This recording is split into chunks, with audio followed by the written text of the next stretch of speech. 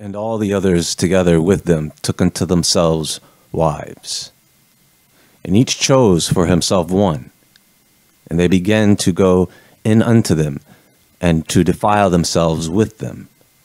And they taught them charms and enchantments, and the cutting of roots, and made them acquainted with plants. And they became pregnant, and they bare great giants, whose height was 3,000 ells, who consumed all the acquisitions of men, and when men could no longer sustain them, the giants turned against them and devoured mankind. And they began to sin against birds and beasts and reptiles and fish, and to devour one another's flesh and drink the blood. Then the earth laid accusation against the lawless ones. So, what I have just read is a translation of a verse from the book of Enoch. Now, I do understand that many people consider the book of Enoch as a book of mythology and not inspired by God in the canon of biblical scriptures.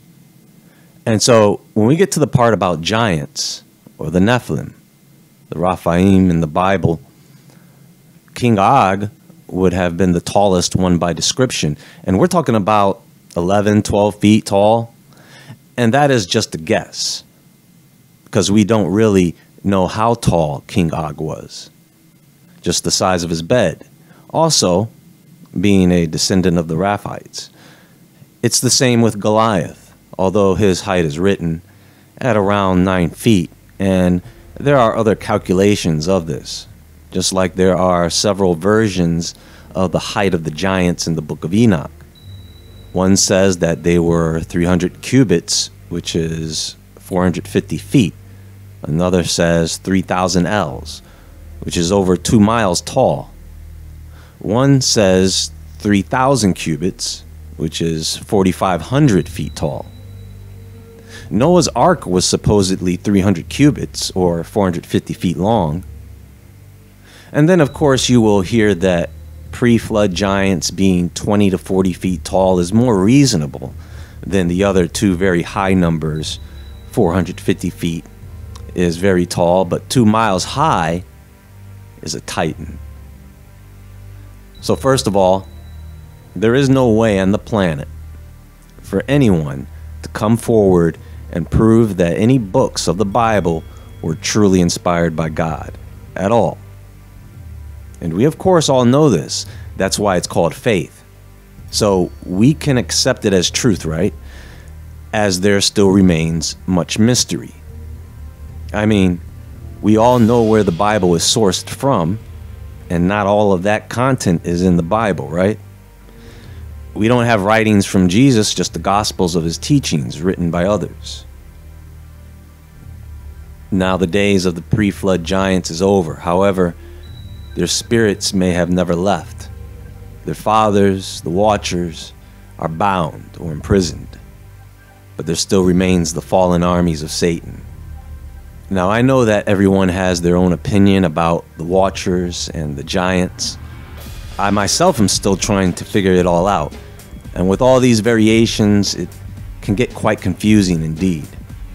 And I think since the forces of darkness can no longer prevent the birth of Christ, they are determined to prevent us from just being human.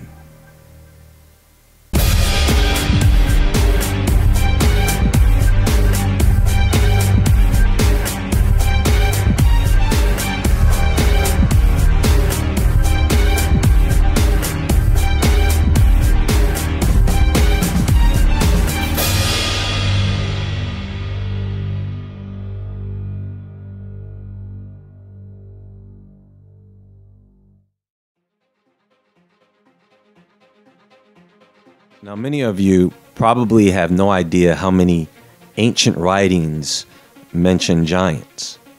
I mean, aside from the main texts we've heard of, like Genesis, the book of Enoch, the book of Giants, the book of Jubilees, etc., there are also fragments of texts about them. I think the two biggest questions here is exactly how can this be done? How can human women give birth to giants? And how tall could one of these giants possibly be? The thing is, most people who think about giants in the Bible think about someone the size of Goliath. They're not thinking about something the size of a titan described in Greek mythology. But there are a few who do. What is interesting to note is the early writings of historical authors about these ancient texts that reference giants. And it is insightful to get a take on all this from a person that lived around the 1st century BC or the 1st century AD. For example, Tertullian, born in 160 AD, a Christian author from Carthage in the Roman province of Africa. He wrote that there are carcasses of the giants of old time. It will be obvious enough that they are not absolutely decayed, for their bony frames are still extant. For instance, even lately in this very city, which would be Carthage in Africa, which is right across the water from Sicily. When they were sacrilegiously laying the foundations of the Odeum on a good many ancient graves, people were horror-stricken to discover, after some 500 years, bones which still retained their moisture and hair which had not lost its perfume. It is certain not only that bones remained underrated, but also that teeth continued undecayed for ages, both of them, the lasting germs of that body which is to sprout into life again in the resurrection. Yes, in Carthage, Africa, there is the Roman theater of Carthage, and right next to it is the described Odeum, which is a Roman building for musical performances. And right next to that is an archaeological site. And I'm sure that whatever Tertullian was describing is gone. Earth brought forth giants who were matchless in the bulk of their bodies and invincible in their might, with terrible aspect. Some say they were born at Phlegra, Italy, which is actually a volcano west of Naples, but according to others in Fallen, Greece, which I believe is in Athens, Zeus killed them with thunderbolts and Heracles shot them with arrows. Athena threw Sicily on top of the giant Enceladus, while Poseidon broke off part of Kos and heaped it into the giant Polybotes. Typhon surpassed all the offspring of earth. As far as the thighs, he was of human shape and of prodigious bulk. Zeus fought him from Syria to Thrace, and finally buried Typhon under Mount Etna, Sicily. Now that comes from the Apollodorus Library of the 1st century CE, which was credited to Apollodorus of Athens. Apollodorus of Athens, son of Asclepiades, was a Greek scholar, historian, and grammarian.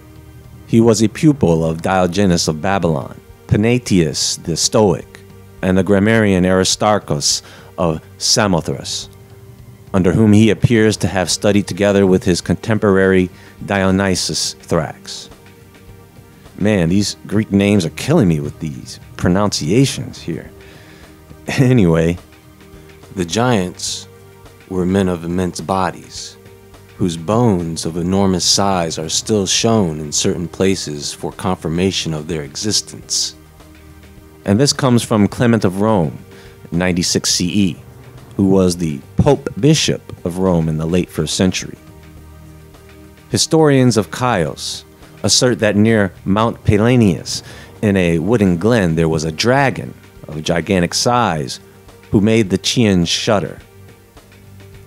No farmer or shepherd dared approach the monster's lair. But a miraculous event allowed the discovery of how large it really was. During a violent lightning storm, a forest fire destroyed the entire region of the wooded slopes. After the fire, all the Chians came to see and discovered the bones of gigantic size and a terrifying skull. From these, the villagers were able to imagine how large and terrible the brute was when alive. And the Greek island of Chios is quite the mountainous region, by the way. Euphorion says, that in primeval times, Samos was uninhabited except for animals of gigantic size, which were savage and dangerous, called Neads. Now these animals with their mere roaring split the ground. So there is a proverbial saying in Samos, so and so roars louder than the Neads. And Euphorion asserts that their huge remains are displayed even to this day. Samos, which is a small island of ruins and beaches further south of Chios. And that's from Claudius Aelianus, another Roman author. Again, they keep saying the same thing, that the remains of these monsters is still on display. Now, there are monsters mentioned in the Bible like Leviathan. Those authors or historians that I mentioned were not idiots. Why would they subscribe to fairy tales? So, how many of you, be honest, not only believe that giants existed, but that dragons existed as well? Do we have visual evidence of their existence hidden in plain sight? It's like you can't see the forest from the trees, right? So maybe you can't see the carcasses of giants if you are too close or right on top of them. I mean, you can go watch videos on petrified giants, and it really gets you thinking, even though you know that many of these things can be explained away as optical illusions or tricks of the eye. Okay, so here's the theory. Or should I say one of the theories, is that we have direct evidence of giants. We have fossil evidence of giants, and interestingly enough, there is an example of this. It also happens to be one of the extinct species of animals that scientists want to bring back to life for some reason. The mastodon. So this should keep you guys busy for a while.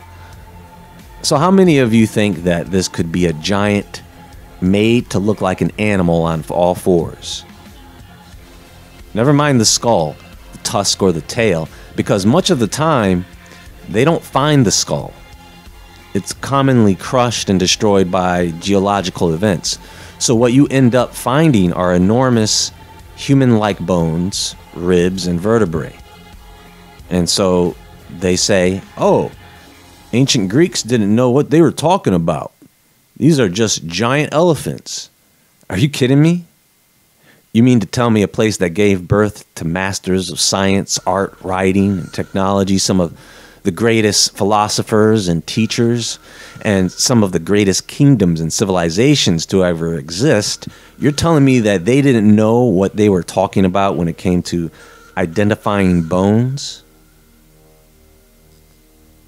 There was a time or an event called the Gigantomachy. The Gigantomachy was probably the most important battle that happened in Greek mythology. It was a fight between the giants or gigantes, sons of Gaia or Uranus, and the Olympian gods who were trying to overthrow the old religion and establish themselves as the new rulers of the cosmos. Doesn't that story sound familiar? It sounds like the Clash of the Titans or War of the Giants described in the Book of Enoch. According to the most detailed source for this battle, what started the war was the giant Alcyoneus stealing the cattle of god Helios. A prophecy had it that the giants would only be defeated if a mortal was to help the gods. To protect her children, Gaia tried to find a plant that would shield the giants from any harm. However, Zeus stopped Eos, Selene, and Helios from shining, and took every single plant for himself. When the battle began, Heracles fought Alcyoneus. However, the giant would not die as long as he stepped on the soil of his homeland. With Athena's advice, Heracles dragged Alcyoneus away from his homeland and killed him. The other giants had similar fates. Dionysus killed Eurytus, Athena buried Enceladus under Sicily, Hermes killed Hippolytus, and so on. Many of the giants were buried under islands. In fact, it was believed that the earthquakes and the volcanic eruptions were caused when the giants moved in their tombs. Now, according to legend, apparently there are all types of titans and monsters beneath Mount Etna, which is also Tartarus, the underworld, the titans' prison, their tomb. A quite active stratovolcano, by the way, meaning there are layers of sediment from years of eruptions. There is one monster that I found to be interesting, and it turns out it was the greatest beast to ever emerge from the earth. He was by far the largest of all mythical creatures. Typhon was a giant who was as tall as the stars. His hands stretched east and west, and instead of a human head, he had 100 dragon heads that erupted from his neck and shoulders. His bottom half were gigantic viper coils that, when stretched out fully, could reach the top of his head and made a constant hissing sound. His entire body was covered in wings, and his eyes flashed with fire. Typhon was so powerful that he struck fear into the Olympian gods. As well as being a monster, Typhon was a god. He was the last son of Gaia and Tartarus. Both Gaia and Tartarus were deities and considered to be all-powerful gods. So you can see in this movie still, by the way, this is a shot from Godzilla King of Monsters 2019. This is King Ghidorah, who has been a part of the Godzilla universe since the 60s. And you see by description that this is a clear representation of Typhon, standing right on a volcano. Now, if you are wondering why there is a cross in this shot, I don't know. I mean, I could guess why they threw that in there. Christ and the dragon. Zeus is always battling Typhon in these stories, and it was thought that Typhon was created to be able to stand up against Zeus. Now, what's interesting about Zeus is that Zeus is actually Jupiter, the supreme god of the Hellenic Greeks and Romans, and the antithesis of Jehovah. And this god is mentioned in biblical scriptures. There are stories that Zeus, Dionysus, and Athena were the only Olympian gods that remained, as the others changed into animals to hide from Typhon. Zeus struck Typhon with 100 lightning bolts, and Typhon was stunned and trapped at that point. So Zeus threw Typhon into the Tartarus pit, and then covered the pit with Mount Etna so that Typhon could never escape. Legend has it that Typhon is always trying to break free from his prison, and every time the mountain shakes, every time there is an eruption, that's Typhon trying to make his escape. Are we standing on the graveyard of giants? Were there so many that they decided to hide the truth by just presenting these things to us as ancient beasts? Biggest dinosaur ever discovered. And this was published back in 2019 based on the thigh bone. This creature was about 130 feet long, and on all fours would have been 65 feet tall.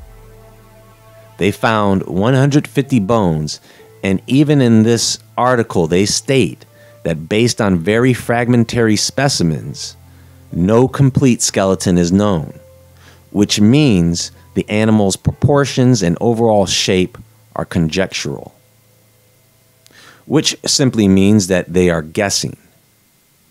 And while the institution sends teams to go dig this stuff up after it's been discovered, none of these scientists, while their colleagues are around, would ever guess in the direction of this fossil not being a dinosaur. Well, lizard or not, whatever this thing was, I'm sure it was pretty terrible. That's all for now, folks. Stay tuned as there is more to come. Be sure to visit woodwardentertainment.com and the Woodward Entertainment Store. You can follow me on Instagram at JAEWoodward. Everyone have a great day or evening. And as always, friends, stay awake, stay aware, stay safe, and I'll talk to you all soon.